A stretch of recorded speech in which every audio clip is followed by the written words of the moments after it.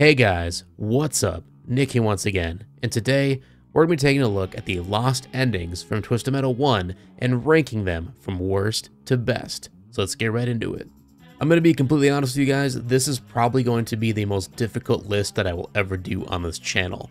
And as you know, I have done quite a lot of these lists so far of ranking everything from worst to best. I've even taken the liberty of doing a 2-hour-long video ranking all of these special weapons from every single Twisted Metal.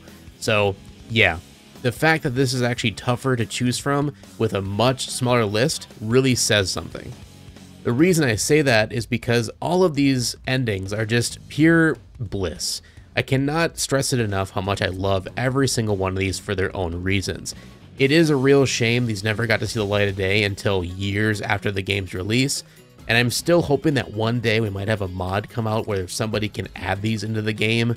I really feel like it would add a whole new dimension to Twisted Metal 1 and make me want to come back and do full playthroughs again. Because if you didn't know, these were scrapped from the original Twisted Metal, essentially for being too racy, too bloody, too sexist, you name it, and essentially Sony just said nah. So at the last minute, they cut them out of the game and they ended up replacing them with text-based endings. And some of the endings were even completely changed from the video counterparts. So with my list, I'm not going to take into account any of the actual canon endings that are shown in the finished product. These are only going to be ranked based on the endings themselves in these movies. My other criteria for this ranking is a little bit easier to understand from my previous ranking video on the special weapons in the entire series. With this criteria, we're looking at the creativeness, basically just how creative is the idea, does it make sense, and is it fun? Is the ending the work of a comedy genius, or is it honestly just kind of cringe? And for the last part of the criteria is the writing. Does the writing make sense? Is it understandable to the audience? And is it more smart than it is cheesy? So with that, let's get into the rankings. Starting out at number 12, we have Crimson Fury. This one is pretty much the cream of the crop, known as the worst one out of the bunch. It's kind of sad because I think the only reason this one is labeled from most people's list as the worst one is because they didn't really have an actor for this one. There's no visual of an actor, there's no vehicle, they don't even show, they couldn't even rent a Lambo for this, which is just, it really goes to show their budget for these videos.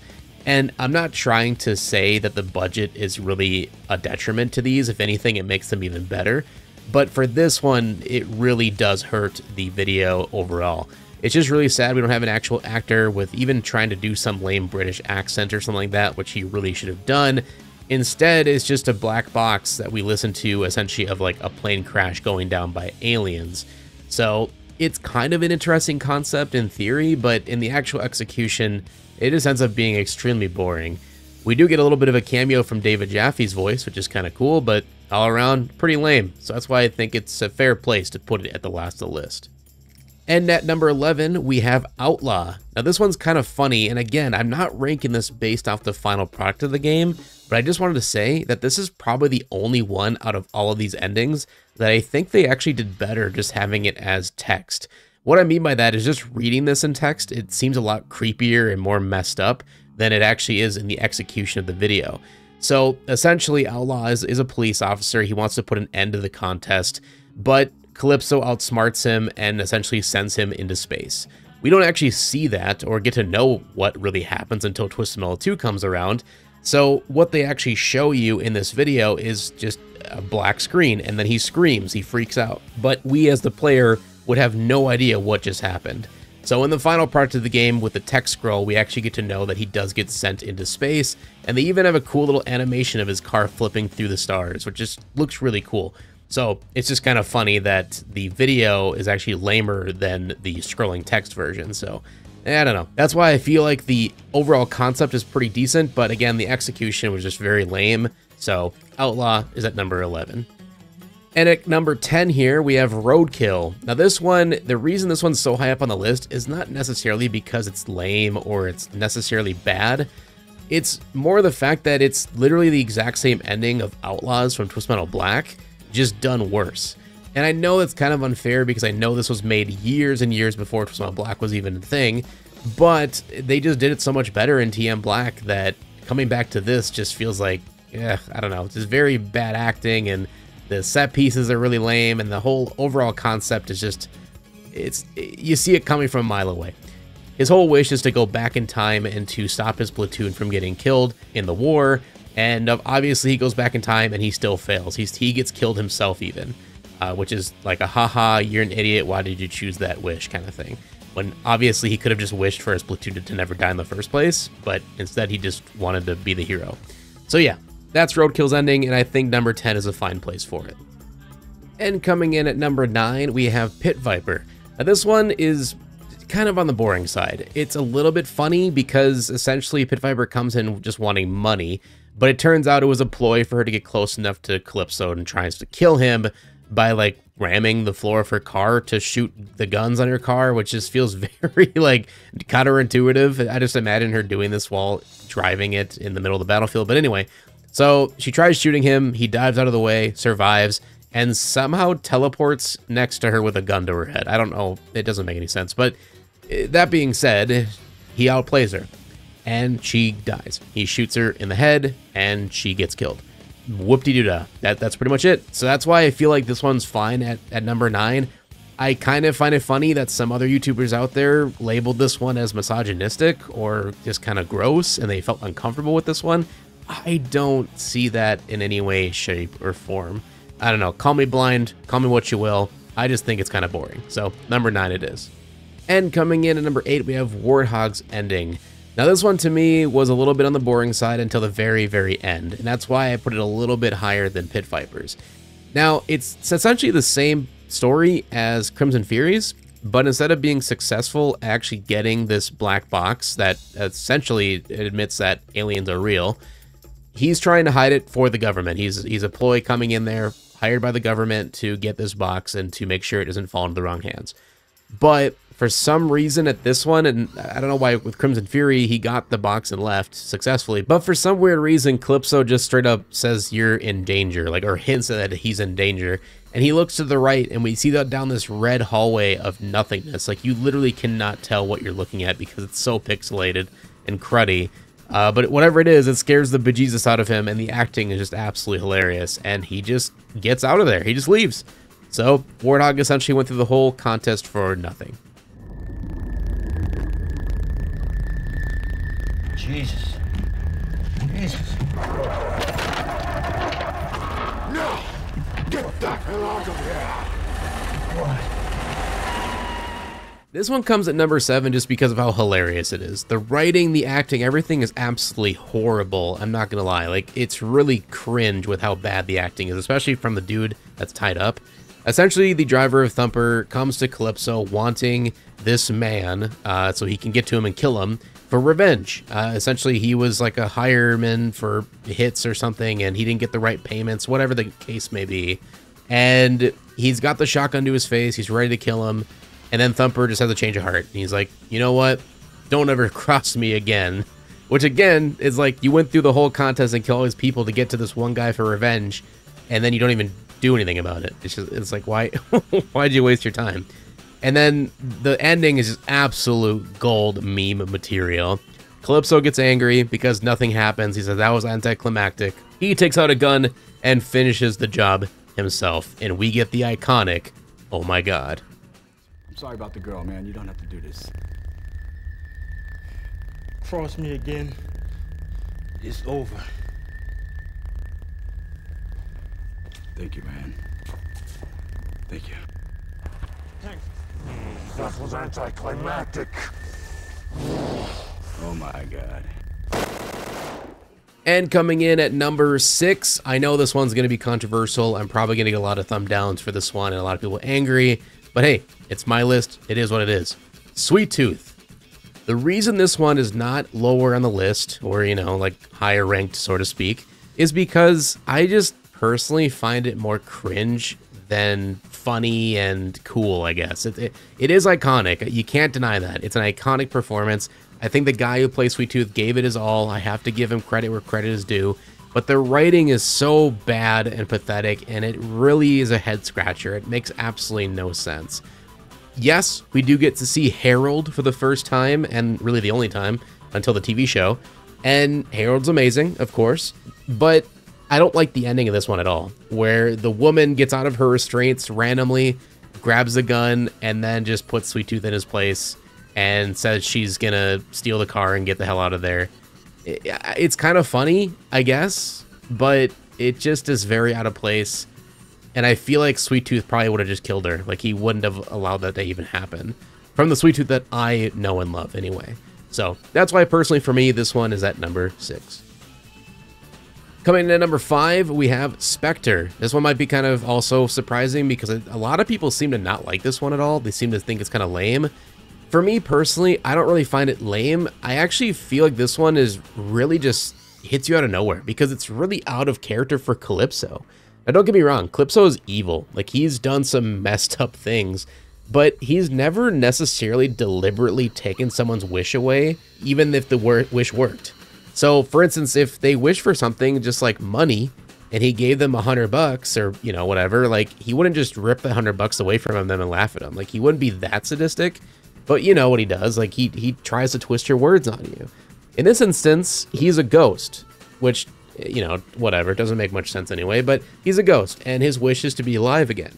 So he gets this elixir, he drinks it, he becomes alive, and then immediately Calypso shoots and kills him again, just taking away his life again and his wish away. And it's very sadistic. It really shows Calypso's evil side, but I think it's a little bit too far. Like, it's just a little bit too evil. There's no comedic side to it. It's just straight up, damn, like, wow. And that's why this one's higher in the list, just because of how much it emotionally affected me the first time I saw this. And I felt bad, legitimately, I felt bad for Spectre's character. So, number 5 it is. Coming in at number 4, we have Mr. Grimm. Now this one I think is mostly iconic because of the reveal of the arm. I know it's extremely cheesy and it's always just burned in my memory forever of just how funny it looks when it just like hands up and he's like, "You are my prize," and it obviously looks like a dollar store skeleton arm with a glove on it. But I don't care, man. It shows an actual reveal that he is indeed the Grim Reaper. He's a legit skeleton. He's not a fake. He's not some cringy, try-hard emo boy trying to be cool. It's actually the Grim Reaper. And I think that reveal is cool, and he actually does capture Calypso and drives off with him, which looks hilarious, but is also badass. So, yeah, Mr. Grimm, number 4.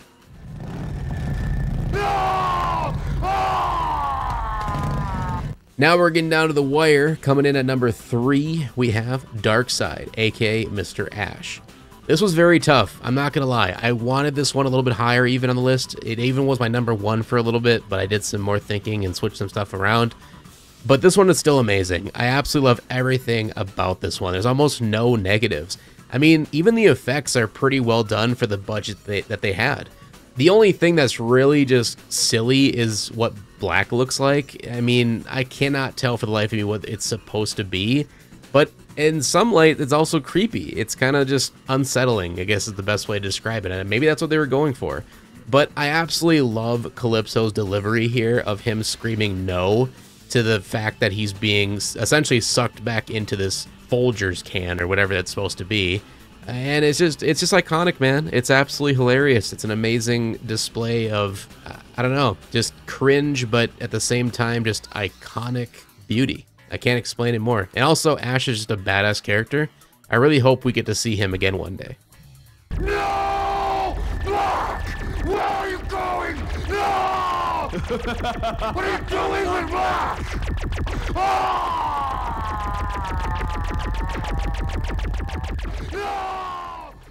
Coming in at number 2, you guys guessed it. Sounds good to me, baby. This one is at number 2 for obvious reasons. It's probably the most iconic line out of all of these videos combined. I think I hear this one quoted by every single Twisted Metal fan that I know, and for good reason. It's so out of place, it's so hilarious, and the actor is perfect for this role. I think the idea is also pretty cool. You know, he comes into the contest wanting to live forever, basically. He wants to be young again. And he drinks this magic elixir. He thinks it tastes kind of funny, and then he makes the most hilarious, gut-curdling scream you've ever heard in your life. Oh, that's strange. It tastes like... And then out of nowhere, he just pops up with that iconic line. And every time, it makes me laugh. I just, you can't beat it, man. It's so good. So yeah, Yellow Jacket is at number 2. Oh man, number 1. What is my number 1 pick? Well, you probably know by now, but it's Hammerhead. This one is hard, man. Again, I kind of went back and forth with my top 3. I just kept switching them around. Any one of these could be my top 1, to be honest with you. There's really not one I like over the other, but I really feel that Hammerhead nails everything that it set out to do. I understand that some people can look at this one and look at it as kind of sexist and, you know, it's just about the women looking scantily clad and looking hot or whatever, and I understand that. But that's obviously the point. These characters are just two losers. Like, they're that stereotypical stoner couple of friends, right? They're not, they're not like a love couple, but they're a couple of bros that always hang out and they just talk about girls and they talk about weed and drinking, and it's just the most obvious and most accurate wish that these guys could ever ask for, and they just play it so perfectly. They look the part, they sound the part. It's just the most funniest, iconic moment when they say that they want babes as their wish. We want babes! Done!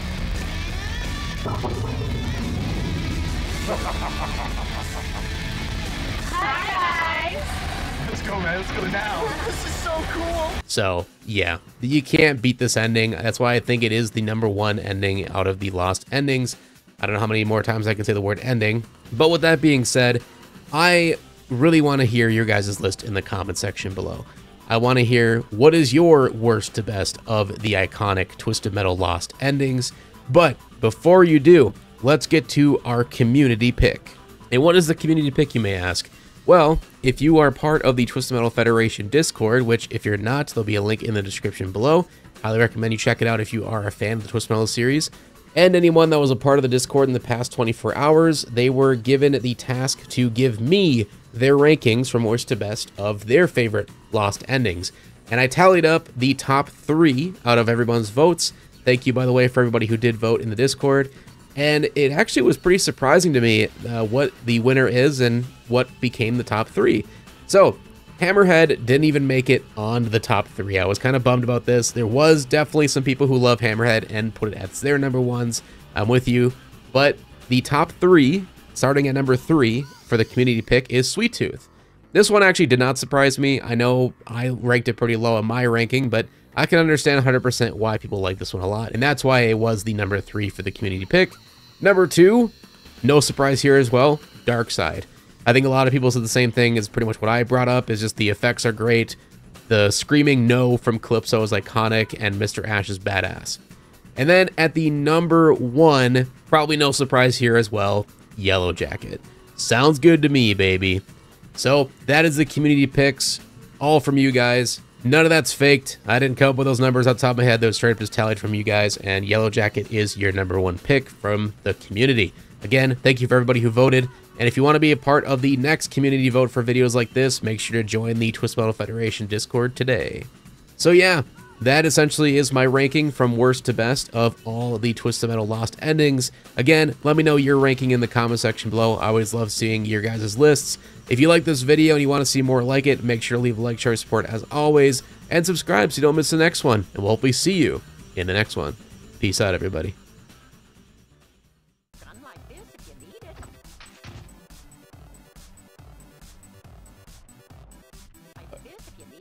I'm good. Woo!